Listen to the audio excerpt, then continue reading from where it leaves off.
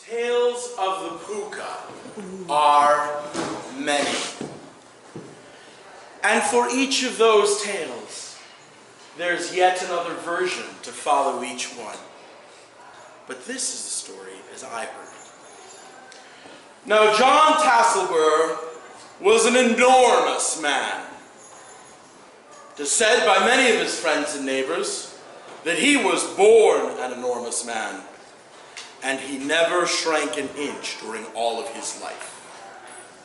John Tasselburr was a smith, and the exercise that he got at the forge, lifting great weights of metal, pumping the bellows, hammering at the anvil, made his arms 3, 4, 10 times the size of that of any of his neighbors. John Tasselburr was a relatively easygoing man, a man who was friendly and liked a bit of fun. You can ask the miller. Now, his lady, his intended, was Janet Scaly. Janet Scaly was a sharp woman. She had some patience, as you might imagine, to put up with Tasselburr and his mischief, but not always too much. On one particular night, Tasselburr knew that he was expected the very next morning for breakfast at Janet's father's table. And so he was not to stay out too late. He worked in the forge, for to marry a woman, it was a good idea to see that he might impress his father with the gains from his work. So one project more yet to finish as he labored into the night. The gate was locked, the gate to the yard, so that no others might come in to interrupt him, bring him more work, to keep him there in the forge longer than was necessary. But, as at one point he made his way to the barrel next to the door, which served the dual purpose of catching that which fell when he emptied his bladder and quenching the iron work, he heard a noise through the door that sounded like horses' hooves. He wasn't even working on shoes for a horse. He was working on a chandelier, a fine decorative piece, for the Lord's Manor. And no one should have come through that locked door. Carefully, he put down the hot metal and opened the door to peek out. Sure enough, what was there in the waning moonlight but a large black steed, a fine shiny coat, a long tail and mane, combed so straight as ever you please. An excellent specimen of animal. And Tasselburr, being a smith, was a fine judge of horseflesh at that. But it had no business in his yard, and he had an inkling. So he took a blanket from a hook, threw it casually over one shoulder, and burst open the door. Oh, what is this? Why, one of my friends must have snuck their horse into the yard when I wasn't looking. Ho, ho, good fellow, how are you? And he walked over to the horse and stroked its mane and got to look in its eye. Red from the edge to the core. Now the Puka, for those few of you who are unwise enough not yet to know, is a fairy, a devil of sorts. The Norse have their stories. The Irish people with great joy adopted the Puka into their own stories and legends. One of the fae, they would say. But common to most of those stories is the Puka's ability to change shape. A chicken, a goat, a man. Very often, a horse. And that horse liked to find drunk men out in the night. take them upon their back, or spring up between their legs, all unannounced, and take them for a wild ride through the night, running them through thickets or the lake marshes, running them through weather and into obstacles, battering and bruising them all the night, there to dump them, if a man is lucky, merely by the side of the road or outside someone's home. Spellbound. With their magic, the Pookas keep the riders on their back, unable to dismount until the Pooka is ready to let them go. John knew this, and he knew what he was doing as he set that first hand upon the mane of a horse. Sure enough, the Pooka's magic lifted him lickety-split up onto its back. Surprising speed for so large a man, and he had to put no effort into it. Then the Pooka began to canter straight at the gate. Across the yard it ran until its steps took it out into the air and out into the night. But to the Pooka's surprise, a noise began behind its ears.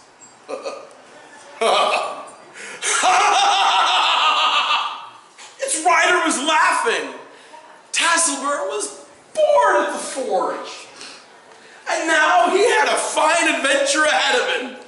He pulled a skin from his belt and took a hefty swig, carefully tucking the skin back under his belt so that it would not be dislodged.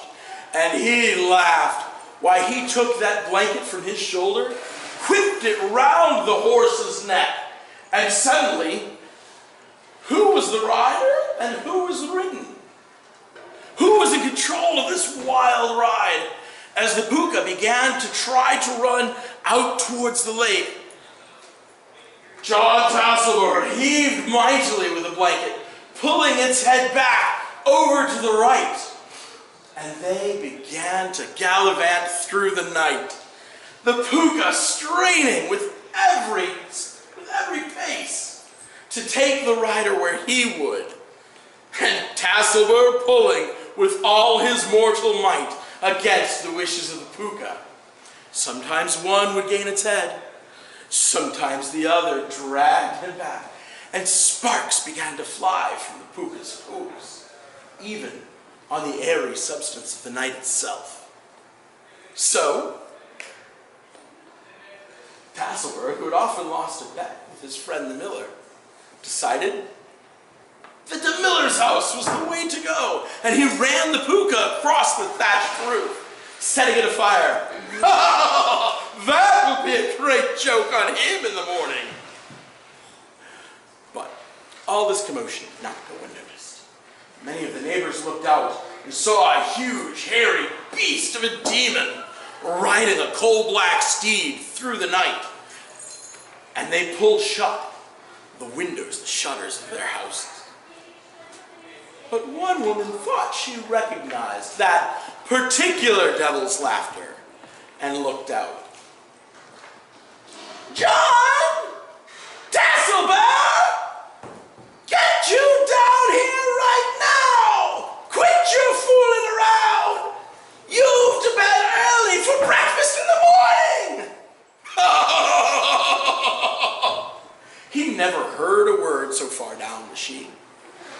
So, Scaly took herself and ran out the door, up to the church, where she knocked ever so loudly on the priest's door, until he, hearing all the commotion, the wailing in the night, the clatter of the horses' hooves on empty air, the maniacal laughter of Tasselberg, the pounding on his door, finally came to see what was the matter. And as he opened the door, Scaly, he never got out the second syllable of that woman's name. So quickly was she through the door. Pushing him aside, she ran up the steps. Up she climbed the ladder into the steeple. Tasselberg! Get you over here right now! This time he heard her, and he knew that voice. So he pulled mightily on the blanket that he had improvised as a bridle for the demon, and guided it over towards the steeple. And as he rode past ever so quickly, she said, "Tasselberg, get down from that horse right now! Get you to bed!" He'd ridden fast so quickly. As he heard her call, he yanked again and kicked as hard as ever he could, nearly staving in the demon's ribs. Pulled back by the steeple again. "But, Scaly, I'm stuck! I can't get off!" She wasn't sure whether to believe his words or the laughter. So, being a wise woman, she pulled from her pouch a slender needle of the purest silver, a gift from her grandmother. And as John and the Puka rode by one more time, she took that pure and precious metal in her hand, held on to the rope from the bell, and leaned out as it began to ring. She stabbed the Puka with the silver as hard as ever she could in its rump. And then it reared up. It turned nigh to upside down and finally let go its rider. And as Tasselberg tumbled down to the ground and landed with the mightiest thump you might ever imagine, she looked down and said, "Tasselberg, I told you to get to bed. So don't you expect any breakfast in the morning."